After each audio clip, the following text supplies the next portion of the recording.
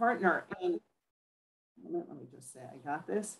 The lover is conspicuously absent from the entire chapter in the Torah. What we're going to be doing in the hour and a quarter we have is really looking at three distinctly different texts in order to bring it to a more modern consideration for what the Sotah might teach us today. We're going to look at the biblical text and try to understand a little bit of the context in which the Torah, the time at which the Torah is written, and what else is going on around questions of suspected adultery in parallel cultures and religions. We're then going to look at the rabbinic reframing of this text. It's actually quite fascinating because the Mishnah completely reworks the biblical text, turning the Sotah ordeal into something else entirely. And finally, we're going to look at some midrashim that I think particularly illuminate the insight or understanding Chazal had, the rabbis of the Midrashic period had, in and seeing the nuance and complexity within the spaces or between the spaces of the text and the particulars of the ritual. So that's really, we have a lot to accomplish and a lot to learn together. I'm very excited. I'm going to share my source sheet. I will pause periodically to be able to take questions and open it up for a little bit of discussion. Okay, so we're going to open up, of course, with the biblical text. Let me go back to the beginning. Okay, so before we even start, there's a pasuk that I often forget to put into the source sheet, but it's a pasuk that appears a few verses before, maybe 5 verses before the Sotah, that I think is important to read first in order to understand the language of the Sotah. So if you happen to have a Tanakh next to you, you can open it up. If not, you can listen to me. I am in chapter 5, verse 5. The Sotah begins with Yud Aleph. So I'm actually going back 6 psukim, or really it's going to be 5 psukim, because there's a parallel language that bears noticing. V'yidaber Adonai al Moshe lemor, of course that starts the same way. Daber el b'nei Yisrael, ish o isha ki ya'asu mikol chatot ha'adam lim'ol mal badonai. So what we have here is, again, 5 short psukim before we open up with the Sotah. We have God saying to Moshe, when a man or a woman, first of all, we don't often have a command directed to ish o isha. A lot of times it's much more generic, much more general, but that forces us to kind of focus in and recognize that the text is being very particular. Men and women are both accountable for what we're about to read. And what we find out is, ki ya'asu mikol chatot ha'adam, which really means chatot ben adam l'chaveiro. When a man or woman engages in some sort of misdeed, misbehavior, one towards the other, limol mal badonai. To me, that is just an amazing, amazing juxtaposition. That when we wrong one another, there's an element of mi'ilah, of betrayal, of going astray towards God. The juxtaposition of ben adam l'chaveiro to ben adam l'makom is so beautifully illustrated in the words of this verse, that when you wrong one another, there's a sense of mi'ilah. Now, mi'ilah, for those who study Gemara, know the long, sometimes tedious conversations about mi'ilah in the Talmud largely predominantly have to do with misuse of temple property or things associated with korbanot and mikdash. When you misappropriate or misuse something, that's a form of mi'ilah. So here, it has nothing to do with mikdash. It's not about the Kohanim. It's not about the Levi'im. The word mi'ilah here is much broader. And really, it's about breaking faith with God. Now, we can understand how that gets used in the context of mikdash, but we're less familiar with the usage of the word mi'ilah when it comes to a broad concept of breaking faith with God by our own misbehavior towards one another. And really, I really think if we were sitting in a classroom, we could go very deep with this idea, the word me'ilah in the Mikdash and the word me'ilah here regarding misbehavior towards one another, which seems to parallel misbehavior in the Mikdash where God's presence rests. Really a lot to think about. But what I want to call to our attention is this idea, again, of breaking faith with God by being abusive or mistreating one another. And I'm going to bring that now into our Sotah text because it bears attention. Take a look at what happens in Yud Bet. So now that was Pasuk Vav, what I just read, and either you had it in front of you or you didn't. You can look it up after. And now we're moving to the Sotah text. So we already know that there's an element of betrayal, of breaking faith with God when man or woman performs some sort of chet, some sort of chatat ha'adam, chatot ha'adam, within the context of ben adam l'chavero. And now we're ready for the Sotah. V'yedaber Adonai al Moshe lemor, daber el b'nei Yisrael va'amarta aleihem, ish ish ki tiste ishto u'ma'ale bo ma'al.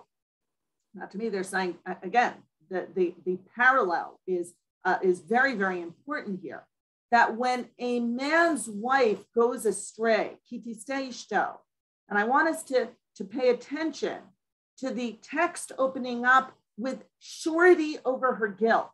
In other words, this is not it. Well, if she goes astray, yes, but the presumption for the next few psukim is that she has broken faith, that she has gone astray. Uma'ale bo ma'al. She has broken faith with him. So there's a presumed guilt. We're going to see a little further on that there's also presumed there's possible innocence. But what we have here, kitiste ishto uma'ale bo ma'al. Wait a minute, I just saw ma'al. I had limol ma'al d'Adonai a few psukim earlier. And this to me reinforces the particular heinousness of the sin of adultery.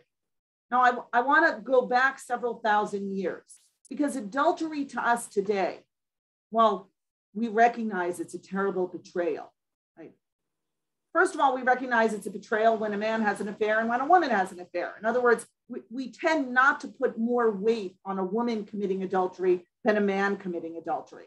And we're not going to go into the halachic particulars. If a man has an affair with an unmarried woman, his wife considers that to be a tremendous breaking of faith, a betrayal of their vows, of the fidelity they promised to one another, in the same way that a man considers it to be infidelity when a woman has an affair. And it doesn't matter who she has an affair with. When we go back to the biblical text, however, adultery is defined very, very narrowly. A married woman who has an affair with a man other than her husband, not a married man having multiple sexual partners. A man could have multiple wives and concubines and handmaidens and so on. So adultery looks very different in this source than it does for us today when we think of adultery. And perhaps at the end, we'll talk about our modern perception of adultery. What I want to flesh out here is a little bit different. Why is adultery such a big deal beyond the obvious? In other words, one of the things that happens back in Breshit, to remind us of Breshit, is that Abraham is so afraid that Pharaoh will kill him in order to take his wife, right? He says that to both Pharaoh and Abimelech, right? That why is murder more justifiable than adultery? The understanding there is neither Pharaoh nor Abimelech will dare to commit adultery, but both of them would have less of a problem with killing the husband to get to the wife. And of course, it's one of the 10 commandments. And here we have suspected adultery as a platform for mi'ilah, for the worst kind of breaking faith. And now I'm going to share with you something that I've developed, an interpretive arc that I've developed to perhaps explain why we give so much weight to the story of the Sotah. And what I'd like to suggest is adultery is really a microcosm for essentially betrayal of God. And let me explain a little bit more. When God takes Bnei Yisrael at Har Sinai and gives them the Torah, chooses them and gives them the Torah. We all know that the metaphor that is used in the Nevi'im and then in the Midrash is husband and wife. The idea that God has taken Bnei Yisrael in marriage and given them the Torah. And as a result, when we talk about the betrayal, the destruction, Eicha, and then of course Yirmiyahu and Yeshayahu and so on, use the metaphor, the image of the fornicating wife, of the wife whose skirts are steeped in zimah, steeped in fornication and adultery. And if we, so the idea that betrayal is most starkly illuminated by the betrayal of a wife, committing adultery, being unfaithful to her husband, breaking faith with her husband, to me really reflects the bigger picture. What it represents is enormously beyond the individual story of this husband and wife.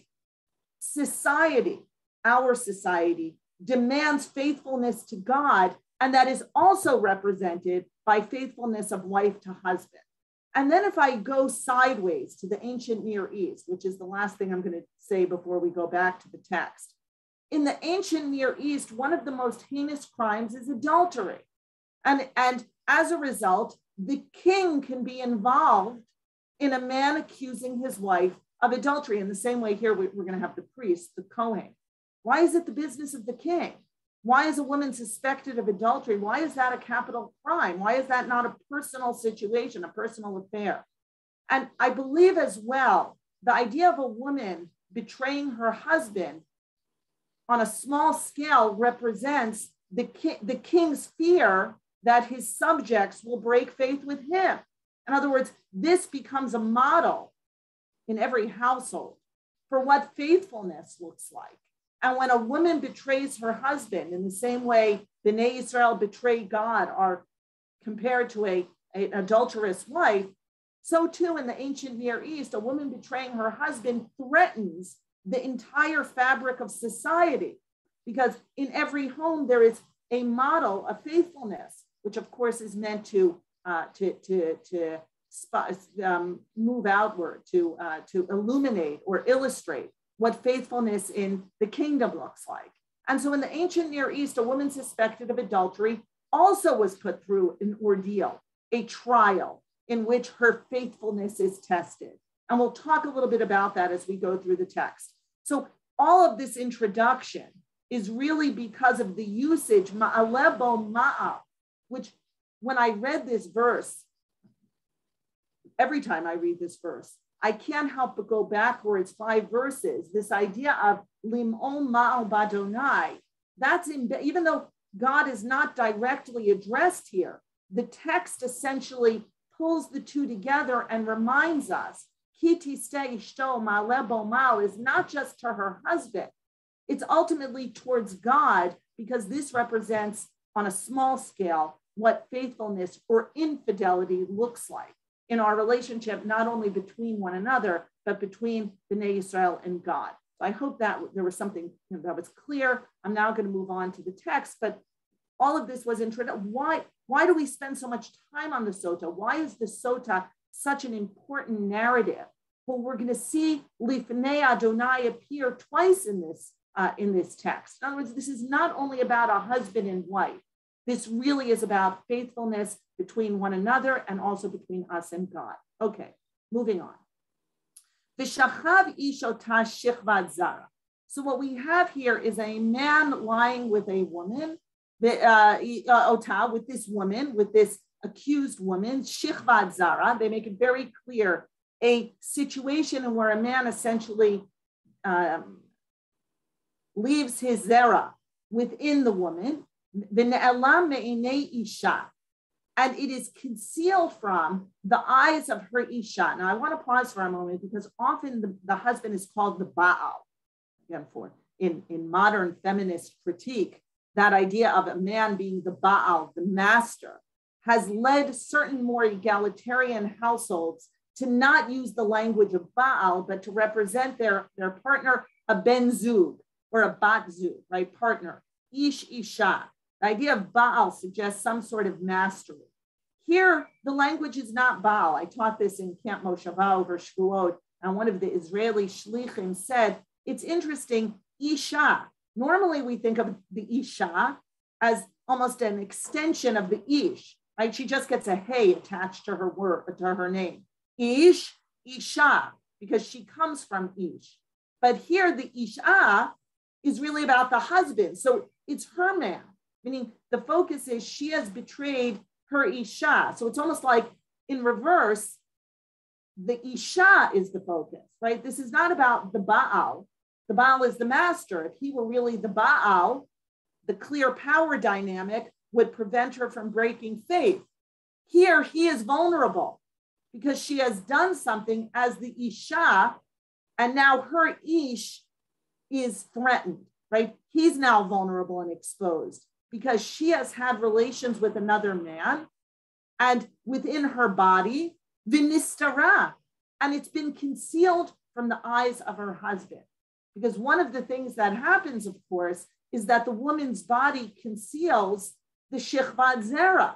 He has no idea what's going on. Her body has concealed from him the act and the proof of the act. It's kind of been swallowed up as, if you will, vinistara, and concealed. Vihi nitma'ah. And the Torah reminds us, she is tme'ah. And here too, there's almost a play on words, because a woman becomes tme'ah every time she has relations. Her husband's shechvat zera, go back to Parshat Tazria, makes her tme'ah. So of course she's tme'ah. She's tme'ah every time she has relations with her husband, but here she's nitma'ah. She's also defiled, right? So there's the v'shachav ishotah shechvat zara, which she may in parallel be carrying out with her husband. All of this is concealed within her body. She's nitma'ah, but that would be normal, except she's nitma'ah. She's defiled. The aid ainba, and there's no witness. If there were a witness, this would be a lot easier. Vihi lo nitpasa, and she has not been. Now here we also have a word, a double intention. Nitpasa, she hasn't been caught, but also lo nitpasa, she hasn't been forced, right? So very quickly, the Torah fleshes out a situation where she has done this, and the reason he doesn't know is her body has concealed the evidence. Of course, shechvat zera isn't going to be proof because she has a husband and he also has shechvat zera. And edein ba, no witnesses, v'lo nitpasa. And the Torah makes it clear if she was forced, there's no sotah. You can't accuse your wife of being an adulteress if she's nitpasa, if she's been forced to have the relationship, if the man has forced her and she hasn't been caught. Okay. Ba'avar lav ruach kina. And as a result, right, of this suspicion, of his sense that something is off, a ruach kina comes over him, v'kineat ishto, and he is jealous of his wife. The Mishnah is going to turn this into an action, which is he warns his wife, but the Torah does not have that. That's not the literal meaning of the Torah. V'hi nitma'ah.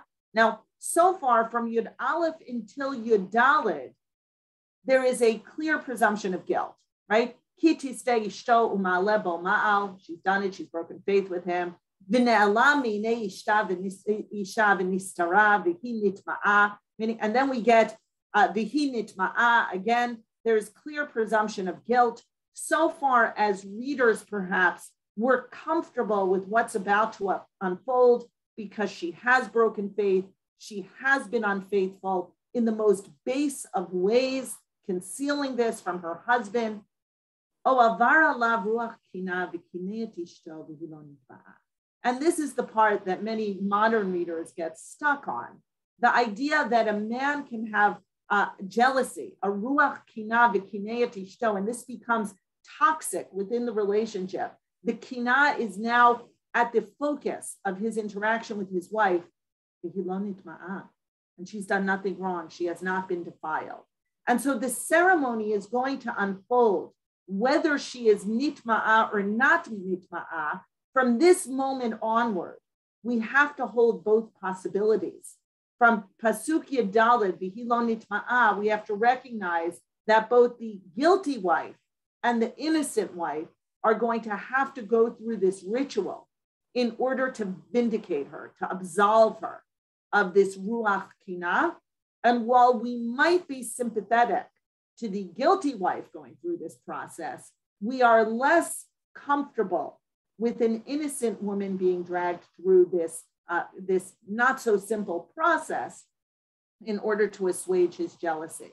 And I'll say one more thing before we go on, and then I'm happy if anyone wants to make a comment, because we're going to go through the next few psukim more quickly. Of course, we are very influenced by our modern awareness of this representing a power, an unhealthy, abusive power dynamic of men who are insanely jealous, unhealthily jealous of their wives' interaction with other men. And we all know, those of us certainly in the field, and even those who are not, those of us who have daughters and granddaughters, red lights go off when we hear of a man who has a ruach kinah v'hilo nitma'a, right? That there's something wrong with a man who is insanely jealous, unreasonably jealous. And that definitely infiltrates or influences our reading of the Sotah, the unfairness of it. So I'm going to try again at the end to perhaps address that. But I do believe that there is an awareness that jealousy can unhinge or unsettle a relationship between husband and wife. Sometimes it's justified, and we as a society need to do something about that, right? Or the Torah says we need to do something about that, and the Sotah is the response. And sometimes it's unjustified. And there too, we need to address that in some way, because unbalanced, disproportionate jealousy threatens essentially to dissolve this entire or unhinge this entire relationship. And perhaps we can find some reasonable measure as we read through this story, as we read through the innocent woman going through this process, that will help us have some sort of resolution as we get to the end, why she needs to go through it as well. Okay, I'm going to stop for just a moment, take a precious moment. Anyone have a comment or a question that they want to bring up before I continue? Something I've said, I've already brought in a number of ideas, and perhaps someone wants to ask or share something. Yes, Phil. This isn't the question, it's a plea. Could you enlarge the screen? Yes, I will try to do that, absolutely. Thanks. Okay, anyone else? Yes, Harold. Well, basically, reacting to what you just said, the fact is that the imagery that the Torah uses regarding God in this whole light is a jealous God. In other words, the attribute of jealousy is one that is attributed to God himself as legitimate and not not necessarily pejorative in a negative sense. So I would just kind of throw that out. No, so first of all, thank you, because God is a jealous God when we break faith with God. So that reinforces my earlier interpretation, which is the Me'ilah on a small scale is really reflective of the fear of what it represents on a larger scale. And when we go astray, God becomes very jealous and, of course, unleashes his wrath and terrible things happen. But I don't believe we see God as a jealous God when we're not breaking faith, right? That seems to be particularly human, a human attribute.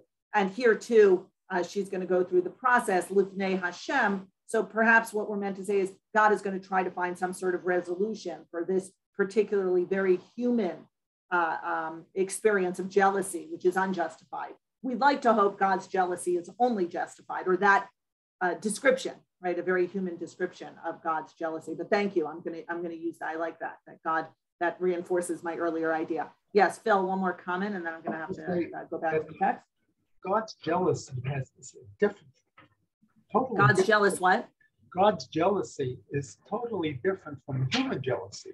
Human jealousy can be wrong. Yes. God doesn't yes. But God's jealousy is over infidelity. In other words, when I was suggesting that, like it. What? Jealousy for God means he doesn't like it. Doesn't mean there's an element of maybe making a mistake. While human jealousy is only a mistake. Absolutely. That's that I think is very well illustrated by this text. If we hadn't added the second clause, the idea that hilo nitma'a, I would really be able to continue what I started, which is this represents breaking faith and infidelity and mi'ilah b'Hashem. And really, again, God and Bnei Israel are supposed to be, Bnei Israel are supposed to be faithful to God, and God gets jealous when we're unfaithful. And then, and I think Harold is correct, and what you're saying is correct also, the difference between God and human beings, or God and a husband, is God can be unjust, a human husband can be suspicious or unjustifiably jealous when she is innocent. And that really requires a different lens and of course distinguishes us completely from God. So yes, is that better, Phil? It's now bigger. Is this a better size? I hope. Okay, let me see if I can make it even a little bigger without losing. There we go. Okay. So what I want to do now, I'm gonna read quickly, because I do want to get to some of the Mishnah and the Midrash. Is read through the ritual. I'll just pause to say I already mentioned the ancient Near East, and there was a reason I mentioned it. I mentioned it because Bible scholars are very drawn to this text as really contrasting with parallel texts in the ancient Near East. In other words, in the ancient Near East, there is clear documentation of what are called trial by ordeal for the suspected adulteress. And certainly the JPS book on Leviticus has a wonderful description. I can't remember. I can't remember who did numbers. I don't think it's Jeffrey Teague, but if someone remembers who's the editor, feel free to say so. But really a wonderful chapter there comparing the two central ordeals by trial by ordeal that the suspected adulteress in the ancient Near East is put through. One is water, right? We see water here as well, but there she's thrown into a body of water. If she floats or swims, she is innocent and vindicated.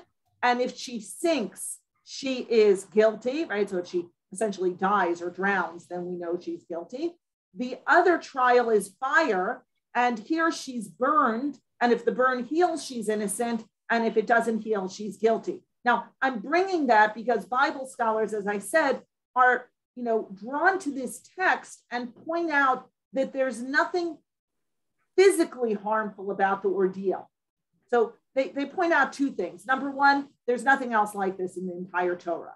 We don't have ordeals. We don't have this idea of promising you a particular outcome.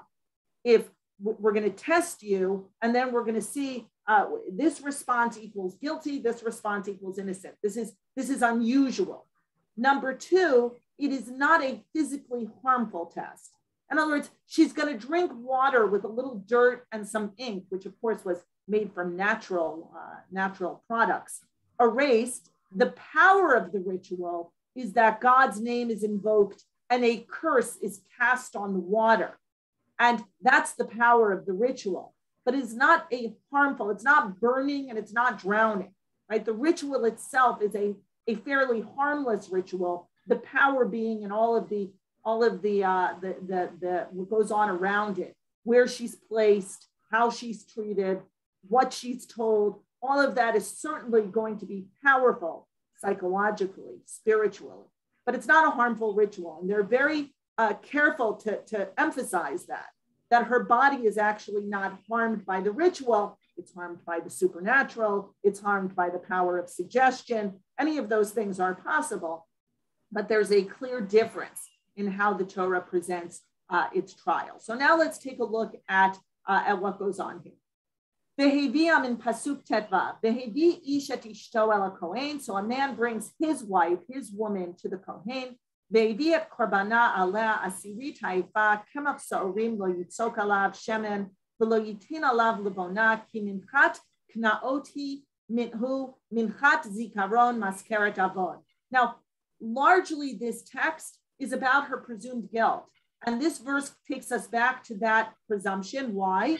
First of all, the offering. There has to be an offering because we're now with the Kohen, and it seems like we're in the Mishkan. We're going to take water from the Mishkan and the dirt from the floor of the Mishkan. And it's a very poor, plain offering. And look what it's called. Minchat knaot, minchat zikaron maskeret avon.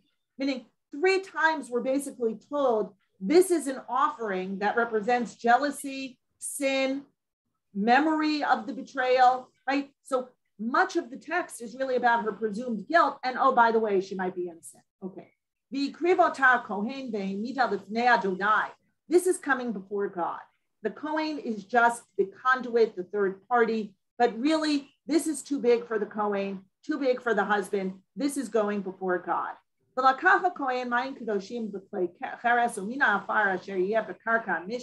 here's the Mishkan.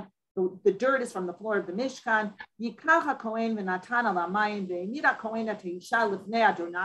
Again, we're told she's standing before God. Uparat Rosh Haisha. I'm busy writing a book, finishing a chapter on head covering for women. This is a very central verse. My article in the Jerusalem Post tomorrow is going to begin fleshing out some of this because of the Sotah connection. And he bears her head or loosens her hair. It's not clear exactly what he's doing. V'natan al kapen minchat hazikaron minchat knaoti ubiyada kohen yem me'amarim ha'ma'oravim. What we have here is she has to hold this minchat zikaron, this mincha of remembrance, minchat knaot, the mincha of jealousy. Right? Again, the assumption is she's guilty. She's being humiliated. Right before God, her head, her hair. It's a sign of her exposure. And she's standing there before God, and he's holding the water. And then because I want to get to the Mishnah, I'm going to skip over some of this. I'll just say Pasuk Kaf Aleph, Hishbia HaKohen et HaIsha b'shvuah ta'ala. He makes her take an oath, the oath that is essentially a curse. Va'amar HaKohen l'Isha yitin Adonai otach la'ala. And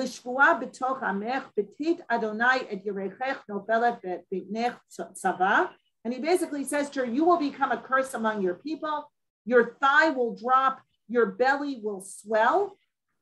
And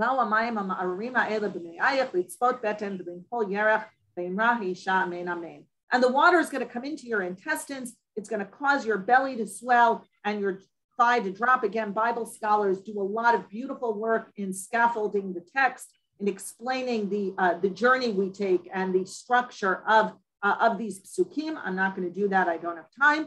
But really, the woman's only active job here is to say amen, amen to the curse that will befall her if she is guilty when she drinks the water. And I want to say, again, that the scholars are very clear. She does not die. Nowhere in the Torah do we see that she dies. That's going to be later in the Mishnaic and Talmudic texts. What happens here is there is some impairment to her fertility and sexuality. Her belly swells, her thigh drops. Not clear exactly what is happening to her. Perhaps again, she walks around in a state of false pregnancy, right? Her swollen belly suggests fertility, but her womb is empty, right? It's also possible, it's not clear does anyone see the consequence of the water except the priest herself and her husband, given that she'd be wearing robes, right? Her body is not exposed. Does she become a curse among her people because she never bears child again? There's an ambiguity to what the consequence is beyond the consequence within her body. Belly swelling, thigh dropping. Her husband could divorce her. We know that from Sefer Dvarim. It seems as if her husband chooses not to divorce her, but wants to have validation of his suspicions. And there will be validation because there will be this very acute response within her body. She will remain cursed within her people, whatever exactly that will look like. And if she's not, let's skip down to Kafchet. Oh,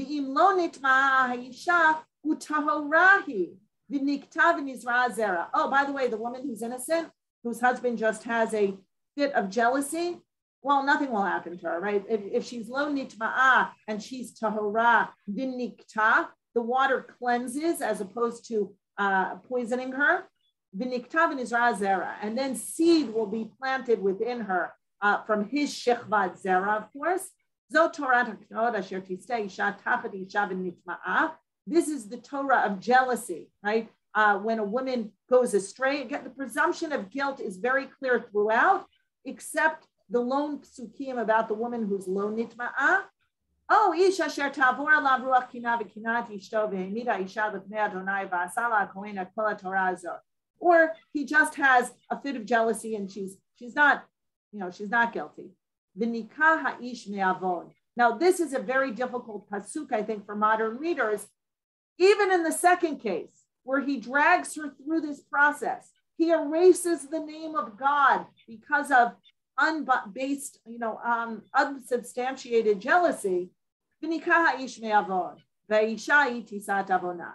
The woman will bear her sin if she's guilty, but the man, regardless, will be cleansed of any sin, even the sin of humiliating his wife, right? Which we might think is problematic, given the beginning of where I started, Ma'al Bahashem, right? If he does a chatat ha'adam, the Torah tells us this is not a chait.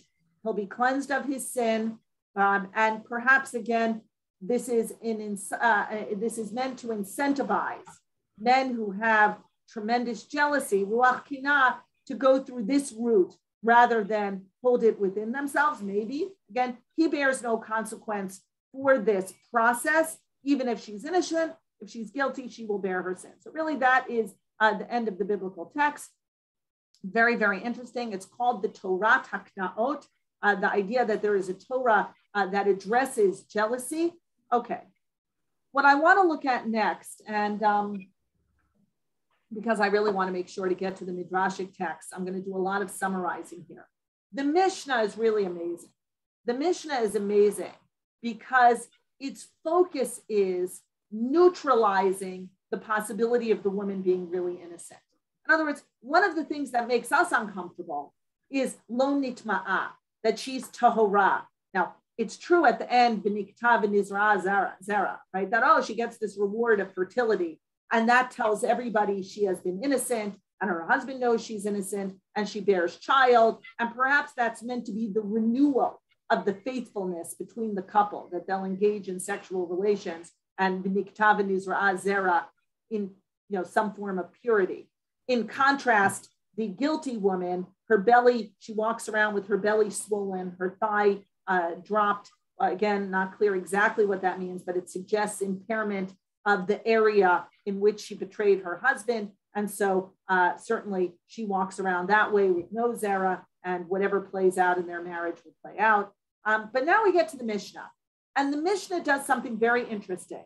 Hamikanel ishto. The Mishnah now takes bikinat ishto, who's jealous of his wife in the Torah, and says that suggests a verb, an action. And we're going to turn kina into kinui, which is warning. In other words, we're now going to add a two-step process to a man's ability to accuse his wife of adultery. No longer is this ruach kina, this kind of ambiguous, undefined feeling, going to be the platform by which a man can take his wife to the Kohen. We're going to change that.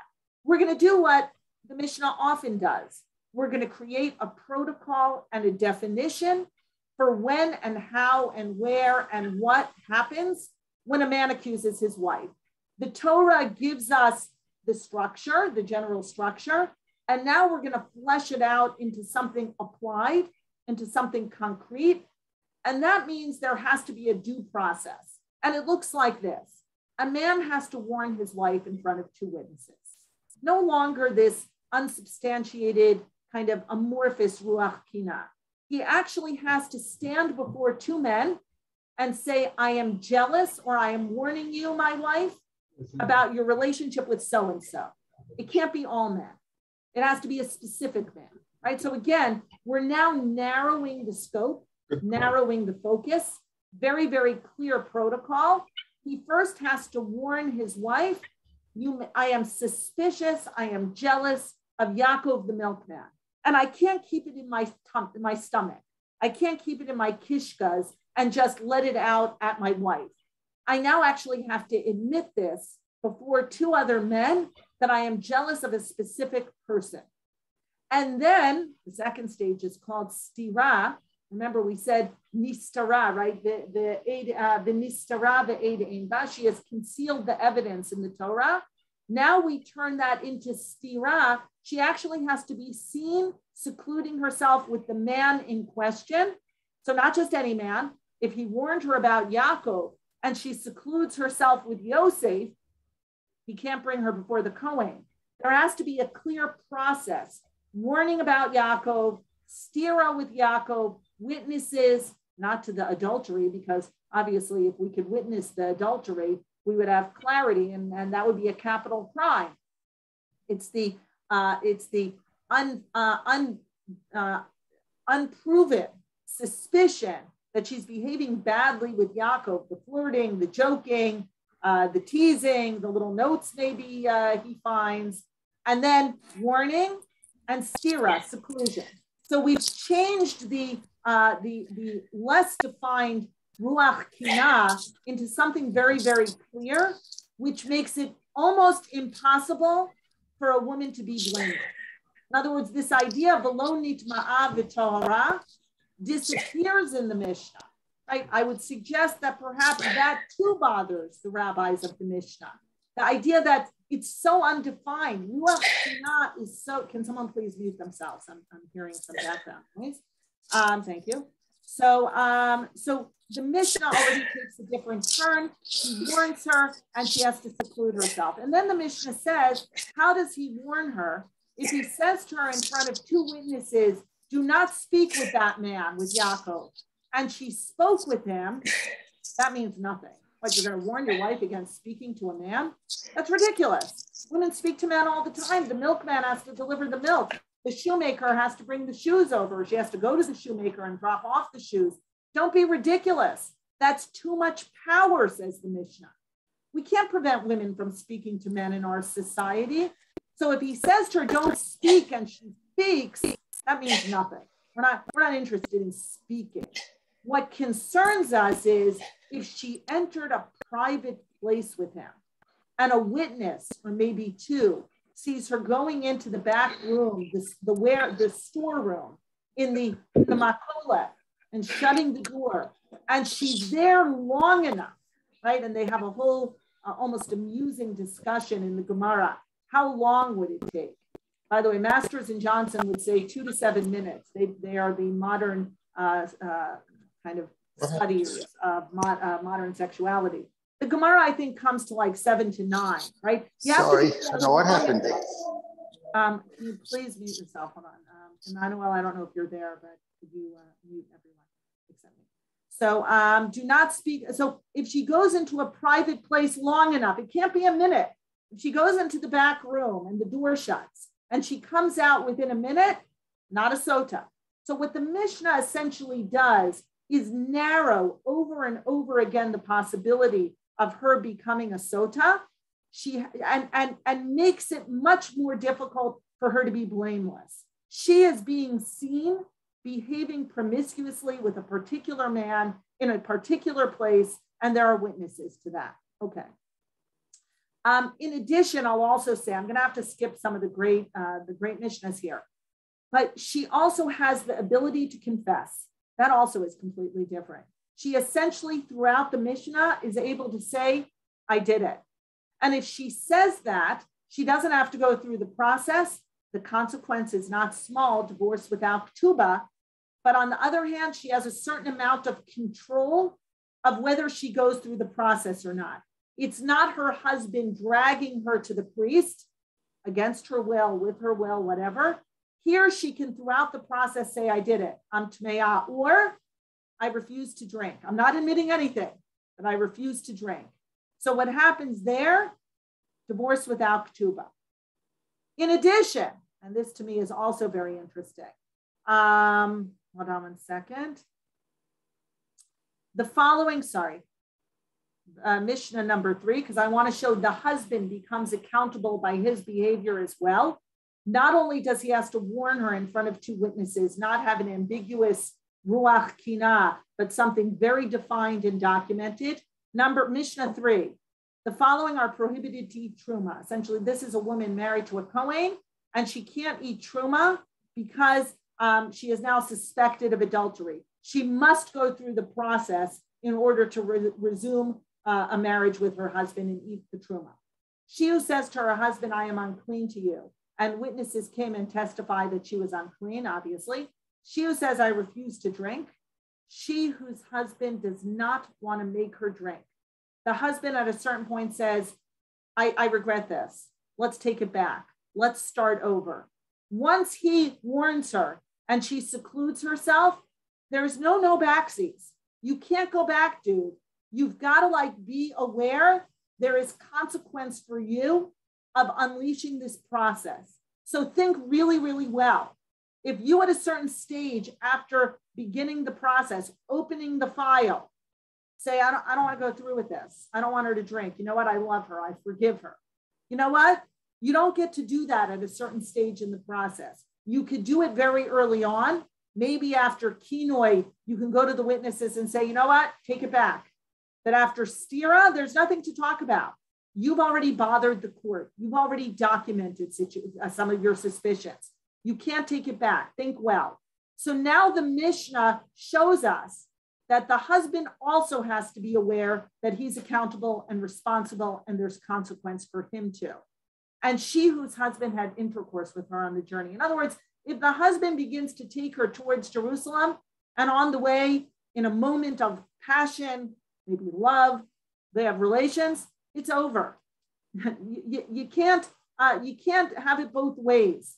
You can't continue to suspect your wife and have relations with her. It's all or nothing for you. So here too, we have two situations in which the woman breaks the right. She can say, I'm unclean and I refuse to drink, in which case it's over. And if he says, I don't want to do this anymore, or he has relations with her, it's over. So again, there's a lot more balance here in terms of the power dynamic between husband and wife. And in terms of the Mishnah basically saying to the husband, you're losing control of the situation here. We're taking over some of it and we're giving her some of the power. Okay. By the way, they go to the court. They don't go to the priest, right? The priest will be involved later on, but the court becomes involved in the situation and so on. Unfortunately, I don't have time to do Mishnah Daled in chapter 2. This is the famous Mishnah of what happens to her when she drinks the water. I'm going to skip. Chapter 5. Just as the water checks her, look at the language of the Mishnah. Kishem shamayim bodkin ota, kach hamayim bodkin oto. Now, that's an amazing statement because it's not clear from the Mishnah who is drinking the water. Is it the husband or is it the lover? Now, first of all, we know who the lover is because there's been kinoi and stira. In the Torah, I don't necessarily know who the lover is. He doesn't know who the lover is. The lover is completely absent from the Torah. It's nistara. It's hidden within her body. He may not even know exactly who it is. He has an undefined suspicion. Something's wrong.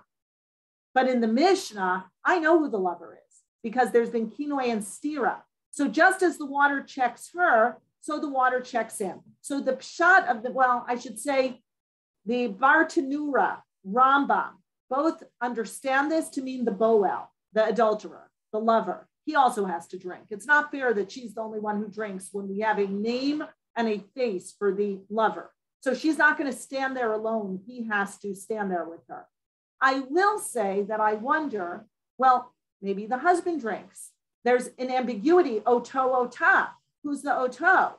Now, this leads the Tosfot Yom Tov to say, look, I now have to explain why the Bartanura says it's clearly the boel, and he goes through and he unpacks the rest of the Mishnah.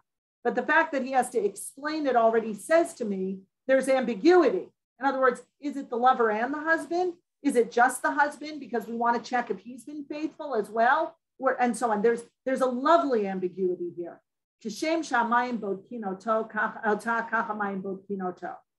I will say the majority interpretation is the lover.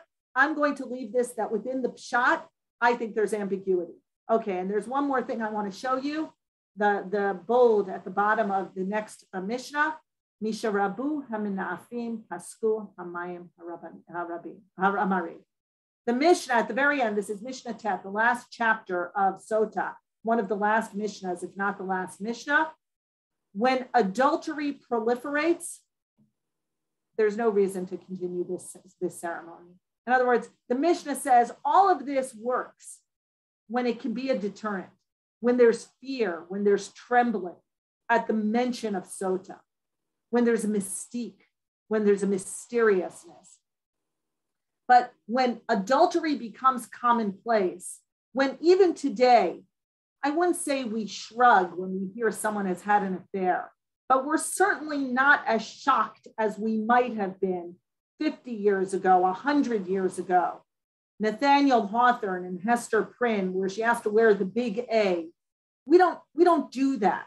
When we hear about adultery, we're saddened, we're sorry, we wonder why, but certainly we don't have shock, and we don't normally eject an adulterer from our society. That's what Rabbi Yochanan ben Zakkai or the Mishnah is saying. When adultery is everywhere, when men and women are committing adultery and it no longer shocks us, the ritual of the Sotah is no longer relevant. When it works as a deterrent, when just the name Sotah strikes fear and awe in the hearts of those who hear it, then we can continue with the Sotah. But when it becomes commonplace, when adultery becomes commonplace, there is no reason to erase God's name in order to resolve this situation. We're going to have to move into other solutions, other ways of resolving this, and so on. And so really that becomes the end of the Sotah. The Sotah disappears, meaning already in the Mishnah, they say, look, it's no longer relevant. It no longer is a deterrent. It no longer has the power to make people think twice before betraying a woman, think twice before committing an act of betrayal. And now we have to move into other possibilities. So the Mishnah, as I said, the reason I bring the Mishnah is to show a shift. First of all, a very applied shift. How do we apply this? How do we do this? What does this mean? How do we narrow it so it's only a guilty woman, a woman who is not blameless? How do we create a better balance between the husband and wife? How do we shift to the court so the court becomes involved in this? And ultimately, what do we do when adultery proliferates? We sadly have to shrug our shoulders and move into other areas of response, halachic areas of response, and so on. But the Sotah will no longer be the mechanism by which we test the faithfulness or unfaithfulness of a woman. Okay, so that's the end of the Mishnah. Now, in the 20 minutes I have, I really want to show you two midrashim that really, through the midrash, we get into something much more personal, much more human. What I did is we looked at the Torah text, we brought up various interpretations, we illuminated some of the difficulties of the text, and yet also the power of the ordeal, the role of Lifnei Hashem, Lifnei Adonai, the idea of Mi'ilah, what it represents, the idea of what happens at the end of the process, the woman who is essentially proven to be unfaithful, the woman who, and is a curse among her people, the woman who is cleansed by the waters. We then looked at the Mishnah, and what the Mishnah does in such a Mishnaic way, right, is turn it into much more of a legal process, a protocol, something that has more balance between husband and wife, and ultimately an awareness that this is not working. Now I want to look at the two midrashic sources, because I think through the midrash, perhaps, we can get the human component, the humanness of the story. And what I want to bring you here is a midrash in Brachot, a midrash that is going to show something really, really different, a very different read of the Torah. What the midrash here sees is through the lens of a barren woman, an opportunity to force God to open her womb by using the parsha of the Sotah. And I want to comment on how wonderfully insightful this is. I don't always say that about texts, midrashic texts or Talmudic texts about women, but this particular midrash is spot on, because what we see at the end, v'nikta v'nizra'a zera, the Gemara suddenly says, or the midrash says, wait a minute, there's a promise of fertility in the Torah, not through prayer and not through fasting. That may or may not work. But this is a surefire guarantee that God will open the womb of a woman if she only goes through the process of the Sotah. And I say if she only, because Chazal understand the desperateness of a barren woman is such that she will expose herself to abject humiliation, to this terrible exposure, to jealousy on the part of her husband that might even ruin her marriage in order to have her child. And when I read this, I cannot help but think about the many testimonies I have heard and written about women and couples going through fertility treatment. Years and years of humiliating, painful, toxic fertility treatments that at times threaten the core of marriage, and the women often refusing to give up over and over with the hope. And I think Chazal were right, that a woman would be drawn to this pasuk as a way of forcing the hand of God to give her a child. Havali banim u'me'ayin meta anochi, says Rachel. I might as well die if I don't have a child. And what we're going to see here is Hannah, the Midrash hones in on Hannah and gives her a voice. And in the voice, Hannah is going to go to no less than God and say to God, threaten God, essentially. If you don't carry through on your promise in Sotah, your Torah will be rendered plaster, will be rendered a nothingness, emptiness. And the pasuk that the Midrash focuses on, Vatidur neder v'tomer Adonai tzvaot im ra'ot tir'eh ba'anei amatecha. That she takes a vow and she says, Adonai tzvaot. Again, wonderful Midrash and Brachot. Look it up, Lamed Aleph Amud Bet. Im ra'ot tir'eh. If you see, you will see at the affliction of your handmaiden. And look what the Midrash does. Im ra'ot tir'eh. Amar Rabbi Elazar, Amra Chana lifnei HaKadosh Baruch Hu, Ribona Shalola. Imra'o, if you see my plight, mutav. If my prayer works and you open my womb because of my prayer and my suffering, mutav, it is well. V'im lav tir'eh, God, you will see. Look at what I'll do. Eilech ve'estater b'fnei Elkanah ba'ali, v'kevan demistatarna mashkuli me'sotah. You know what, God, I'm going to do? You're not going to answer me. You're not going to see my affliction. You're not going to open my womb. I'm not going to threaten you, God, with your Torah, because I'm going to go and I'm going to do stira. And I'm going to make my husband so jealous that they're going to force me to drink the Mei Sotah. But be aware, God, it's not forcing me. I want this. I welcome the waters of the Sotah. And if you don't give me a child then, your Torah will be plaster, will essentially be like an emptiness. You're not going to follow through, God. You've promised something. You, God, have promised me a child. If I am Torah, and I guarantee you, God, I'll be Torah. It's all, I'll pay the guy off. We'll go into a room. We'll play cards. My husband will be insanely jealous. And then, God, you will have to give me a child. I'm not going to go through the rest of the Midrash, meaning the Midrash then says, oh my God, imagine if women get a hold of this. Imagine if less scrupulous women do what Hannah's threatening to do. Some of them are going to commit adultery. Oh my God, this is a terrible idea, right? But I don't want to go into how the Midrash responds. What's powerful here is through the lens of a barren woman, this passage, which so many, I teach women all the time, and they're so bothered by the innocent woman who was brought through the process. The Midrash says, don't be so bothered, because the barren woman sees here a promise of fertility, and she's willing to use it. So I love the subversiveness of the reading, that instead of the woman being vulnerable, being exposed, being humiliated, the Hannah here takes charge of this text and uses it essentially to get what she most wants, which is a child, right? So again, a beautiful midrashic reframing that sometimes our initial response to a text, if we go below the words or in between the spaces, something else entirely comes up. And through the lens of a barren woman, this text offers hope. Wow, that's like an incredible reading. Okay. What I want to finish with is something else entirely. And then I have very little time, so I'm going to read it in English. And I want to leave this is a great story, and I suggest you take it home and maybe over Shabbos look at it. Tani Rabbi Yishmael, I'm just going to read the opening in Hebrew because I don't have it in the English.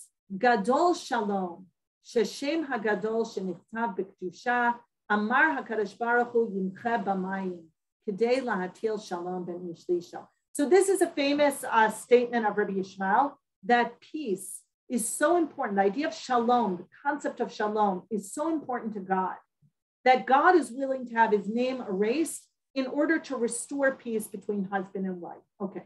And of course, this too is focused entirely on the woman who is tahora, the woman who is innocent. That jealousy can bring such toxicity into a relationship that only the name of God can essentially redress or renew the faithfulness, the sense of faithfulness between the two. And God is willing to be the marriage counselor, if you will, the marriage arbiter, the arbiter that will bring back peace. And now we have a story. So the Midrash in Vayikra Rabbah opens up with the statement of Rabbi Yishmael, and it's going to end with the statement of Rabbi Yishmael. And I want a totally different lens to look at a suspicious husband. Rabbi Meir used to sit and teach on the Shabbat nights. He would teach Friday night, he would give a shiur. A certain woman was there listening to him. And apparently he opened up the shiur to women. Once his discourse was extended, he did what many of us are tempted to do, which I will not do, go beyond the allotted time of the shiur. Because Rabbi Meir loves his Torah, and his Torah is amazing. It's fascinating. It's brilliant. And sometimes he's so caught up in Torah that he goes beyond the hour of the shiur. And one Friday night this happened, and she waited until he had finished discoursing. Because how could she walk out? Meaning he was supposed to speak from 9 to 10. He keeps talking until 10:30. She's caught up in his wonderful, brilliant Torah. Also, it's rude. It's not derech eretz. And she waits until the end of the shiur. She went home and found the candle already extinguished, which again, brilliant writing here. Because the candle extinguished is because on Friday night, you can't relight the candle. That's technical. But in addition, the candle represents Friday night, the passion, the idea that Friday night is the ideal night for sexual intimacy between husband and wife, between passion. The candle's been extinguished. He knows she comes home at 10:05, 10:15, 10:20, 10:30. He knows she's at a shiur of Rabbi Meir, and the candle is extinguished. Her husband said to her, sorry for the typo, "Where were you?" She said to him, "I was sitting and listening to the teacher. That's all I was doing. I was listening to Torah." He said, "I swear to you, you will not enter here until you go and spit in the face of the teacher." And basically he says to her, "I don't care." He has now become unreasonably jealous, maybe not unreasonably. He is now jealous. What kind of man keeps you from our marital bed? What is going on here? And you know what? You won't vindicate my jealousy until you go and spit in his face so that I know you absolutely have no feelings for him. She stayed away the first week, a second, a third. She can't do it. So now there's another man who essentially is causing a breakdown in her marriage. It's Rabbi Meir, the big Torah scholar, who because of his Torah, his fascinating Torah, his brilliant Torah, has caused a rift. And by the way, 3 weeks out of the marital bedroom, the marriage is about to fall apart. Meaning Beit Shammai, Beit Hillel says you can go a week, you can go 2 weeks. It's been 3 weeks. It's a very deliberate usage of time. This marriage might not be rehabilitated because of Rabbi Meir, because of a Torah scholar and his brilliant Torah. Her neighbor women said to her, "Are you still angry with each other?" Now the neighbor women come in. Instead of the Kohen, instead of the courts, the neighbor women are the third party. "We will come with you to the teacher." And basically it's the neighboring women who say, "Die, enough already. You have to go home. This is ridiculous. You're not going to, what are you going to do if your husband divorces you? Rabbi Meir's not going to take you in. We've got to go help you resolve this." When Rabbi Meir saw them, he saw by the Holy Spirit. He sees everything. And what I like about this is Rabbi Meir is now going to take responsibility. Rabbi Meir inadvertently, he didn't mean to do this, but by teaching women, by being this brilliant, charismatic Torah scholar, he stepped over a boundary. The boundary was finishing your shiur on time so the women can go home to their husbands. Instead, he kept them, he delayed them, caused this situation, and he's now going to take responsibility, which I think is one of the most beautiful lessons in the story. He said to them, is there anyone among you who has learned in the magical curing of eyes? Magical curing of eyes is spitting. It appears throughout the Talmud. Her neighbor said to her, now go and spit in his face and you will be permitted to your husband. Her neighbor said, oh my God, here's an opportunity. He's asking for someone to spit in his face. That's what your husband wanted. Go do it. When she sat before him, she withdrew from him. She can't do it. She said to him, Rebbe, I don't know how to do this, the magical curing of eyes. He said to her, spit in my face 7 times. And now go tell your husband, you said 1 time, I spat 7 times. Now, the number 7 is also deliberate. 7 is the creation of the world. Essentially, Rabbi Meir has to recreate this marriage. He has to recreate the world, so to speak. He says to her, tell your husband you spat 7 times. So you make it very clear, you have no feelings for me. There is nothing going on here. 7 days of the week, essentially, right? A briat olam, if you will, and go back and your husband will be assured, and I too will be reminded that I contributed to this very problematic situation. Again, inadvertently, without any feelings, but I too was responsible. His disciples are horrified. Rebbe, are we permitted to dishonor thus the Torah? Should you not have requested one of us to do an incantation?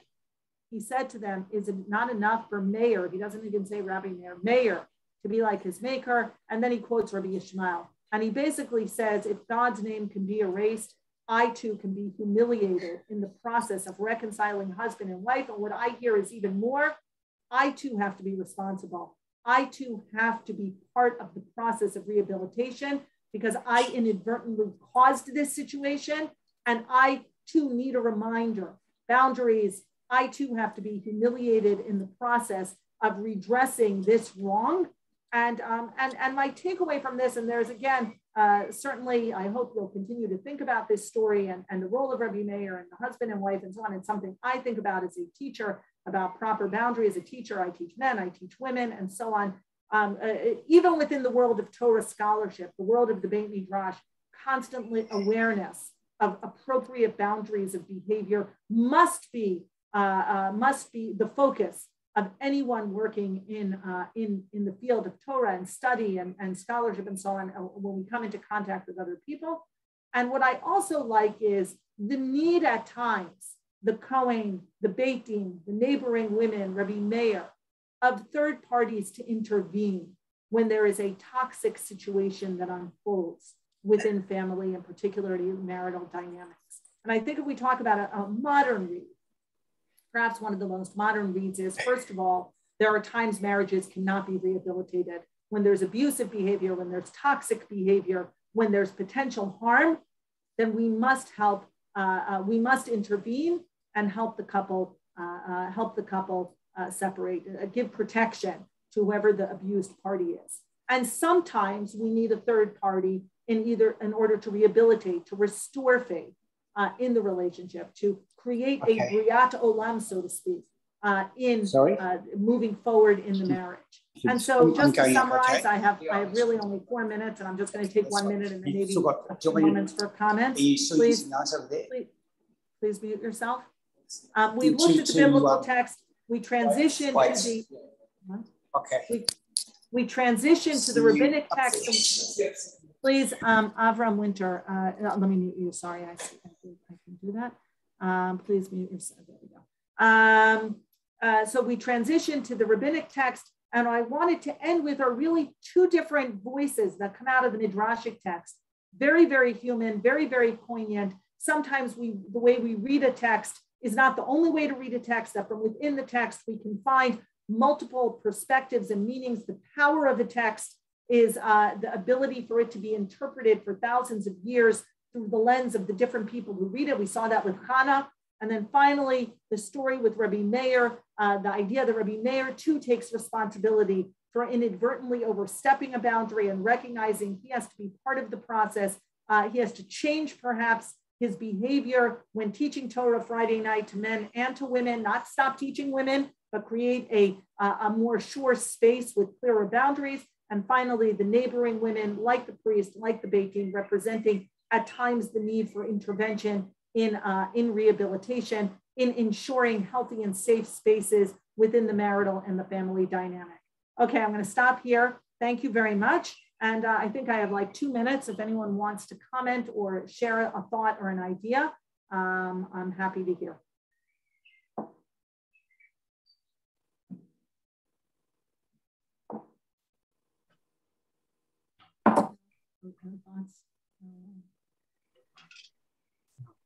Okay, well, thank you very much. You certainly deserve a break. I know you only have 10 minutes. So thank you for inviting me to speak. And I hope we will meet again at other opportunities. Thank you very much. Thank you.